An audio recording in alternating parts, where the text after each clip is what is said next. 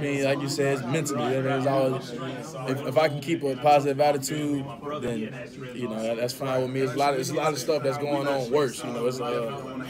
I could be in way worse predicaments than this, so I just stay positive and keep it moving. Are you able to do anything to stay in shape right now, or how? Not much. I do a lot of moving, but not as much running. I do probably like I'll start walking on the treadmill, at an incline, just to get my stamina back in my legs before I get my wind back. So that'll be a start for me. But I feel like regardless of what I do right now, I won't get back in football shape until I'm actually playing football again. So. Do you expect to play against Alabama? Yeah, I do.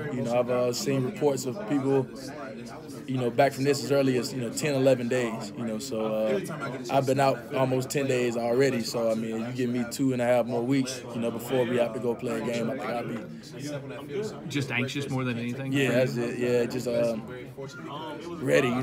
Just last ride. I'm trying to contain my excitement. More than anything. This was a backtrack for me, but it's not. It's not something that's gonna sideline me. So.